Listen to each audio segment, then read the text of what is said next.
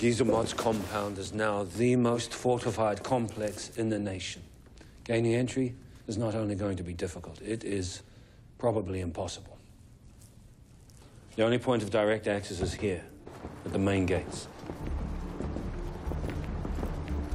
The drawbridge is raised at sundown, when the day workers must exit. It must be operated at both sides at the same time in order to cross.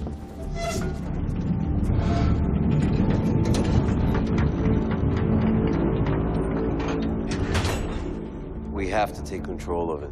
From the outside, here, and the inside. Here. Past the main gates, soldiers' barracks. 250 soldiers sleep here every night, fully armed and ready to fight. We won't be able to fend them off if we wake them. Once past the soldiers' barracks, we must enter the garden maze. It's the only way to traverse the compound unseen. Not only do I have to prune every tree, but since the minister's chambers are set so high, I have to ensure the gardens look good from above.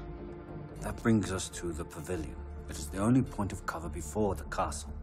If we are able to survive the torrent of arrows raining down upon us, we'll finally reach the iron gates of the residence. Absolutely impossible to open from the outside. Sir, I must be going. Yes, of course. Where are you going? To see his girl. Oh, why are we spending time on this when we could be hearing the young ones' tales of innocence lost? Leave the boy be. Mind yourself. Here are the forged documents necessary for working inside the compound.